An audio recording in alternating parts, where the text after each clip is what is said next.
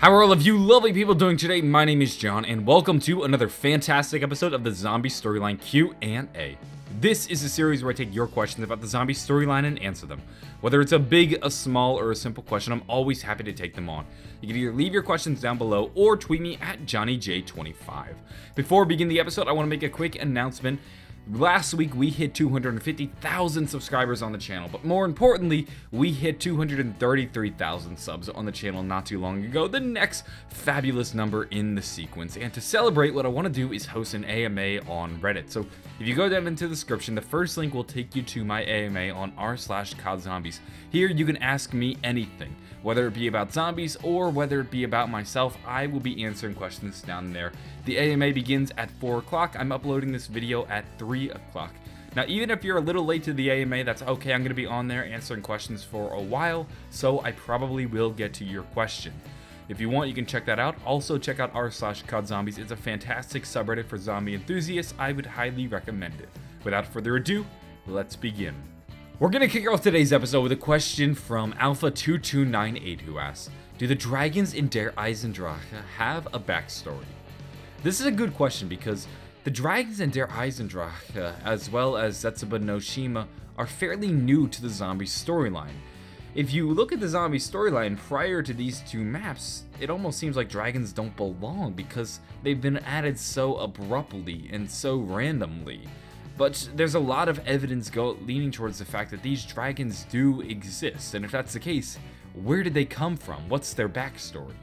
When we examine Der Eisendrache, there's little concrete evidence that these dragons exist, and I'm not referring to the statues. It's hard to say what these statues really are or what they come from, and there are a lot of images of dragons adorning the wall, but you can't use that as proof that the dragons exist. Now, we do have a drawing created by Samantha that says, Daddy says there used to be dragons a long time ago. Characters in zombies are not always reliable. Think about all the times that Dr. Maxis or Dr. Richthofen has betrayed you. Do you really trust what they say? So even a drawing like this, which features Samantha riding a fire-breathing dragon across the mountains, those mountains are probably the mountains where Der Eisendrache is located, it's hard to really trust what he says as fact. Now, as we moved into Zetsuba no Shima, the evidence started to become more concrete. We had ciphers referring to ancient beasts that breathe fire. We had diagrams of dragons. We also had dragon eggs. Now we're really starting to piece together puzzles that show us a picture of dragons, and it's safe to say that the dragons do exist, and they will play a relevant role in the zombie storyline, although where do they come from? The dragons have been referred to as ancient beasts. This makes sense, and it's not very descriptive. It doesn't give us much information about where they come from. But because Samantha also says that they came from a long time ago, we can assume that there was a period in which dragons did exist, and they must have at some point gone extinct. Now, maybe they're not earthly beings. We've seen beings from other realms. We know that there are the Apothecans, Keepers. Maybe the dragons are a race of their own from another dimension, and sometimes through universal convergences they bleed into our own world, and there happen to be remains that were then revived by Group 935. We know that Group 935 and Division 9 worked together to revive these dragons. Division 9 did most of the hard work, and they actually brought the dragons to life. That's why we can find their eggs in their facilities. But we know that Group 935 used the dragons for their bidding because we have ciphers like the 81+ cipher that reads, of the 4 test subjects highlighted in Report 44, one of the brothers has died before we could reach him in the battle. The other is still at large in the city. They're using these dragons to attack the Western Front. Group 935 is using these dragons to win the war. They also mentioned that there are multiple dragons. There's a brother, and there's one that is at large in the city. Now we know that Group 935 was able to get their hands on many different dragons. Now, one thing I want to note is that we've actually seen dragon eggs in Der Eisendrache. They are in the battle room where you actually cleanse the Keeper. Maybe this means that the Keepers and the dragons are in some way aligned or possibly come from the same place, quite possibly Argatha. It's hard to say for sure. The backstory of the dragons is really up in the air. For now, we can definitively say though that these were ancient beasts that existed a long time ago, most likely went extinct, went dormant, or were exiled. And then Group 935, specifically Dr. Maxis, discovered the dragons, and then with the help of Division 9, revived the dragons. And here they are now, wreaking havoc on the world, and I'm sure we'll be facing them in DLC 4. Moving on, we now have a question from Torted Tanner who asks, are Zetsuba no Shima and Shinonuma related? Yes, these two maps are related.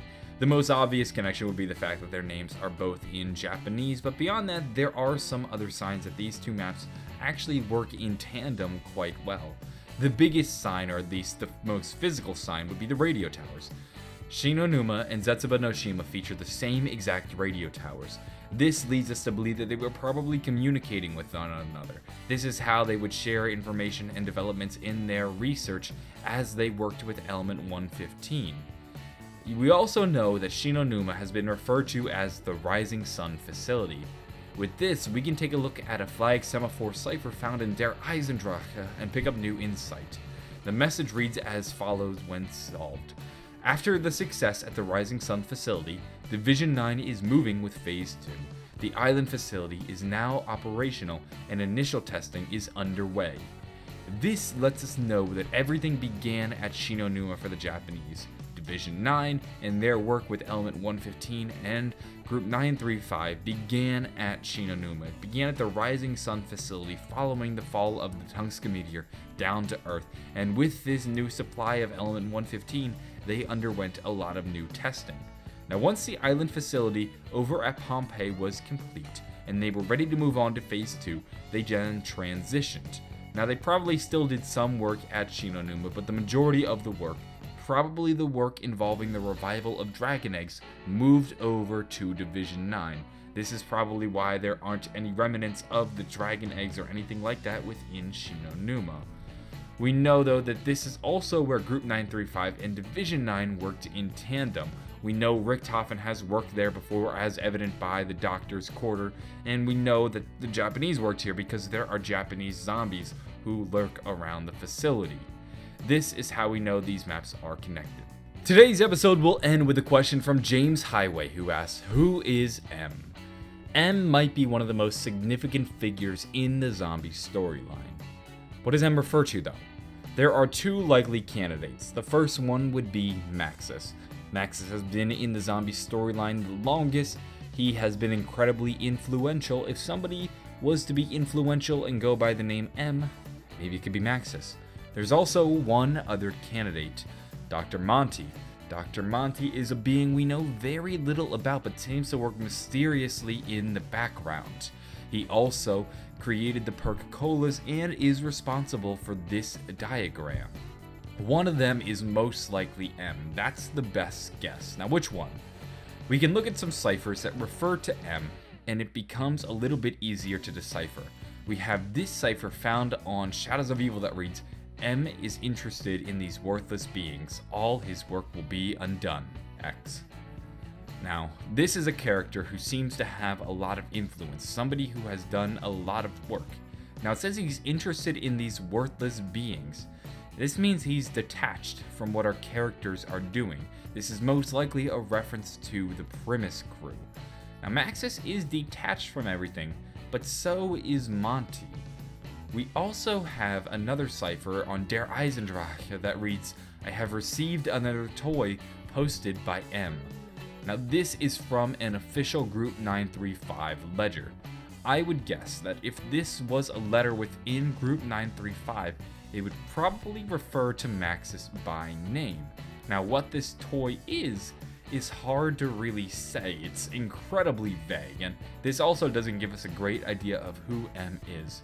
But we also have this radio from Dr. Maxis on Zetsuba no Shima. He explained everything to me. He will explain everything to you. Though his very presence defied logic, defied reason, he told me that he would help. I could not refuse. Maxis talks about this being. He describes this being as something almost omnipotent, as if it's all-knowing. He also says that it defied logic. This means it's beyond Maxis's comprehension of the universe. It's something he can barely understand.